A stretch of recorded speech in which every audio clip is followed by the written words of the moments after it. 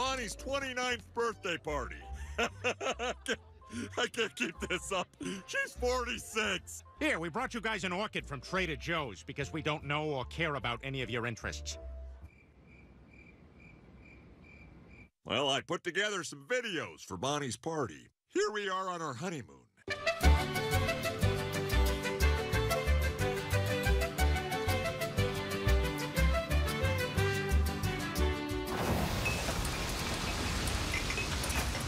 Better wrap it up, honey. Tide's coming in. Well, let's break for presents, but after that I'll show you Susie's birth video, and I'll tell you, she fell out of there like an orange out of an old dress sock.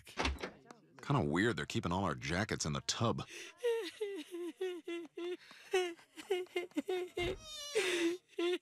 Bonnie? I told you, Joe, when we're alone, you can call me Bonald. No, it's me, Bryan. Is that your real name? I mean, are you okay? Sorry, am I allowed on the bed? I guess so.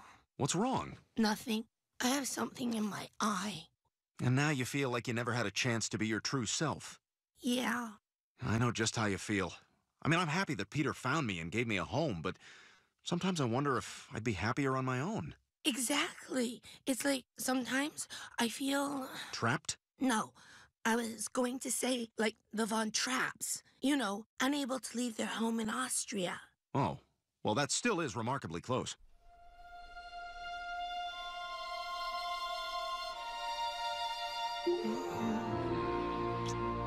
I'm sorry. I didn't mean... No, it's okay. I'd better go downstairs before Joe realizes I'm gone. And before Peter gets into the stuff that's not for the party. Ah, Halloween! Oh, come on in. Peter, Joe and Bonnie are here for game night. Game night? Yeah, I figured it was the least we could do since you pulled up a beheading video on your phone at their party and showed it to everyone. It was really more about how loud my phone can get. Peter, we're doing this. All right. But the operation game is out of battery, so I'll have to make the noise. You hear that? That's the sound of bad surgery. Oh, hey. Hi, Bryan. Listen, about the other night. You haven't told anyone, have you? No, of course not. I was going to ask if you had. Hey, Bryan, can you bring me up a snack? I'm supposed to be in bed. Look, the other night was great, but it was a mistake. You're right. Oh. But... I felt it too, but maybe in another life, huh? Yeah, I guess you're right. This could never work. Like porn movies before sound.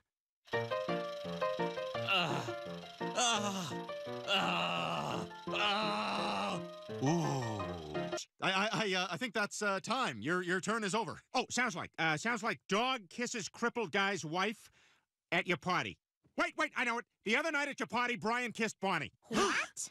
Bonnie, is this true? Oh, my God.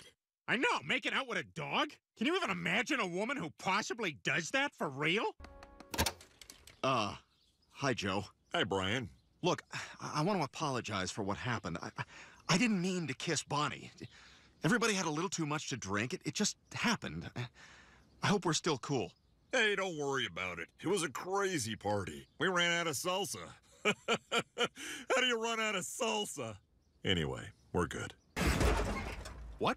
No! What's he doing? My car was parked legally. Well, maybe your car violated some sort of unspoken boundary, one that nobody bothers to codify because it's just common decency. Hey, Joe, is that the guy? Read your text, Jerry. Not supposed to say you know me. Well, I hope your day gets better, Bryan, but I wouldn't count on it. Hey, Bryan, I know that things have been awkward between us, but just to show you there's no hard feelings, can I buy you a drink? You know what? Sure. Thanks.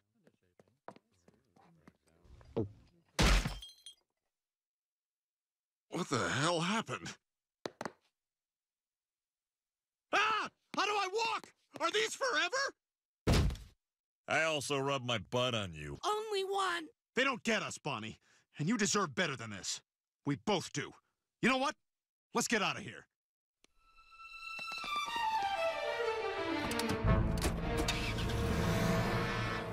Wow, we are 0 for 2 on interventions today. We did it. We don't need those narrow-minded losers. This is so exciting. We can finally live the lives we've always wanted. Like, I can finally start my jewelry design business, making earrings for tweens. Listen, hear that? That is the sound of not making an enormous mistake. I think I hear it.